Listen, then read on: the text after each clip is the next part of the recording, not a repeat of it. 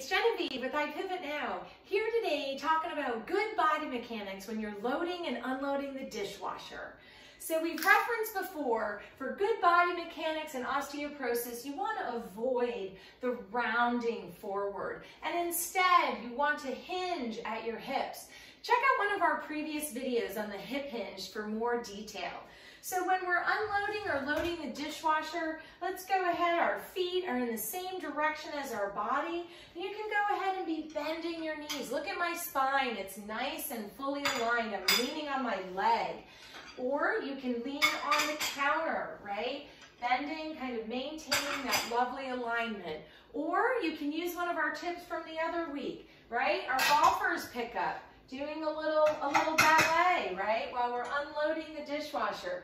It might seem kind of funny, and it might take you 2 extra minutes, but over time, all these minor changes can have a massive effect. The utensil bin, right? Of course, you want to take it out all at once, you walk over, and then you're unloading.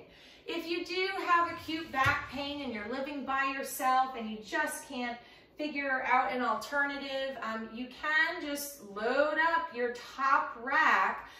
It's not the greatest for the environment. It's using a lot of water, but if you can live on small plates, then you can live, just loading, unloading your top rack.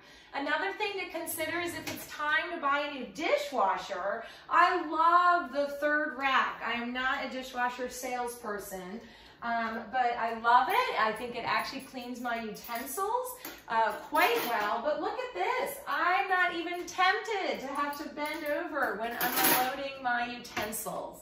So there you go. That's the tip of the week. Try it out. Take charge of your health and well-being. Over and out.